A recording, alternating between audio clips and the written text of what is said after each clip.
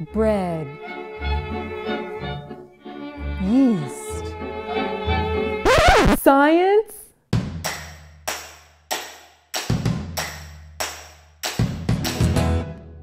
Hey everyone, I'm Fatima Hussein, and I'm your Curiosity Correspondent based at MIT. Today, we're gonna take a step out of the lab and into my apartment, where we're gonna make a video about food. Specifically, bread. You know, I'm a scientist in the lab, but you can't control things in the kitchen, at least for me. So let's get started. First, we gotta introduce flour, vinegar, salt, seasoning, dry yeast, and warm water.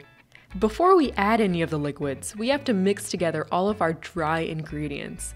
This is to help make sure everything is distributed well, which we need for the science magic to take place later on. Right now, our science all-star yeast is dry and sleeping. We have to wake it up. And the way we do this is by throwing a bunch of basically hot water on it and then mixing it all up.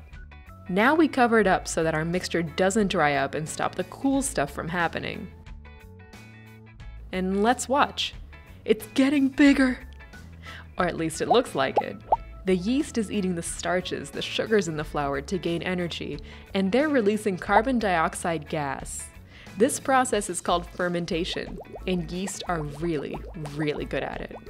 And at the same time, a type of protein called gluten forms when flour and water are combined, and it helps trap the carbon dioxide bubbles the yeast make, making airy, bubbly dough. But we can't let this go on forever. It's time to bake! The heat from baking kicks the yeast into high gear for a bit so they form even more carbon dioxide gas. But eventually they die when it's too hot, and the result is gorgeous, steamy bread.